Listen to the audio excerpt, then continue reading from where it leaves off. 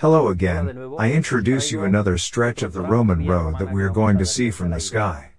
In this particular case, it is a Roman road that goes between Zaragoza and León, specifically in the section that goes from Cerezo in what is now Rioja to Libia, which is a Roman capital that was also in La Rioja, Cerezo, the small Sasamone that is in Cerezo of Riotirón and BIROVESCA, the current Briviesca. This time we are going to see destroyed shattered sections and also preserved sections, for the first time preserved sections that can be seen very well with aerial shots. For example, we have here a first section in Libia de Rioja, which you see is completely destroyed, carved because of the land concentration that parceled out the land and put a new road right next to it, but the old one was cultivated. You see how the trace of the pavement gravel is tremendously noticeable. There at the back would be Cerezo. And now we turn around completely to see this same shattered section.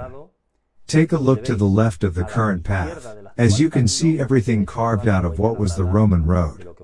In the background to the left, we have Cerezo, which I have already mentioned, and to the right, here, very close, there was Libia, one of the Roman capitals of that time that retains the name of the current town of Leyva, which is very close.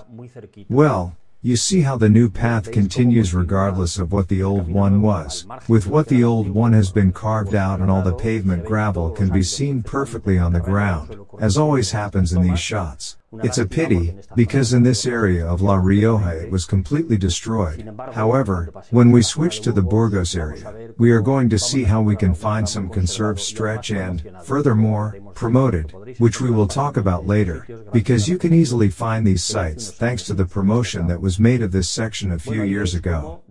Well, there you see how the carved section of the Roman road emerges again from the left of the current road. First very close to the road, then completely separated, with a track, in some shots that we are seeing in the middle of winter, in a time in which the cereal has practically not come out, it is still very incipient, but like the trace of the pavement gravel, as always happens on these situations, it is very noticeable on the farms.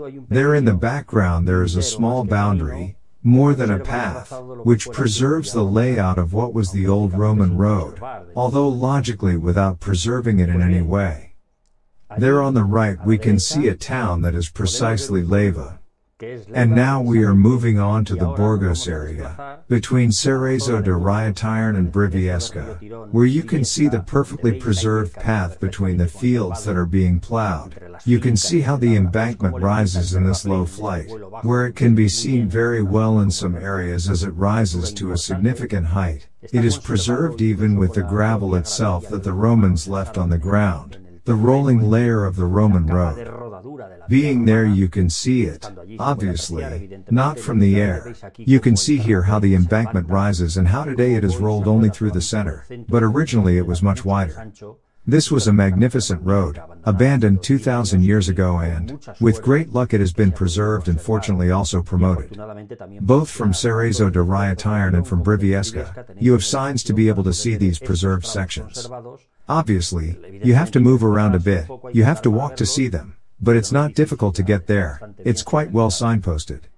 Here you see a good preserved section of what is a Roman road, completely abandoned, without conservation, partially carved on one side and the other.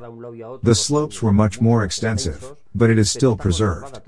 As you can see on the right, there is the embankment with an enormous height. As in these valleys the embankment rises to keep the longitudinal profile, and as when there is a high hill area, the embankment goes down, because it does not need to maintain the longitudinal profile, so that it does not make the same waving that the terrain is making, the same undulations. This still preserved section of this Roman road continues, which curiously in the ancient cartography is called the Road of the Romans and, however, neither the land consolidation, nor anyone who intervened, knew how to see it because, I tell you again, that universities still teaching Roman roads the wrong way, they are studied completely distorted. Unfortunately, they cannot be identified and that is the cause of their destruction.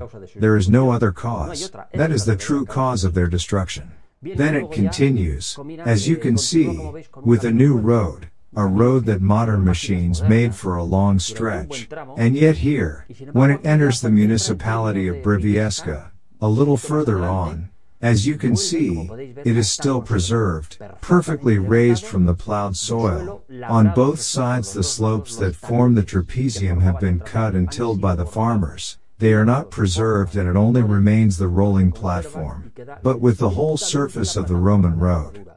It is a pity, but this is the only thing preserved. Nobody appreciated this. Nobody gave it value until it could be identified and it was said, this is a Roman road. It is a road with a very powerful infrastructure and it is worth preserving. Precisely many years ago, almost 20, we did an exploration there, at that point that you are now going to see with an arrow, to identify what the structure of the pavement of this Roman road was like, at that point. And the result was magnificent. Here you can see some foundation layers of the hard rock stone surface, made of plaster, but very hard, with its layers above natural rolling gravel, which are not present in that land area. They were carried from far away. This was already identified by an 18th century clergyman who in his writings stated that, following the Roman road he realized that there was unusual gravel in that area, which was necessarily brought from far away. Of course, it had been the Romans who had built that road. You see how already in this first exploration, in this survey, you can notice the two traces of chariot ruts in the lower parts, traces of the chariots that built the Roman road, which I have explained many times, chariots that tilted the gravel of the upper layers. This would be the interpretation of what type section was this Roman road originally, when it was new. Notice how the slopes have disappeared because they have been carved, but what a piece of road it was at the time. It allowed two chariots to cross. How big this Roman road was. Fortunately, as we have seen, it is still well preserved in these areas of Burgos. Unfortunately, not in La Rioja, in the previous area.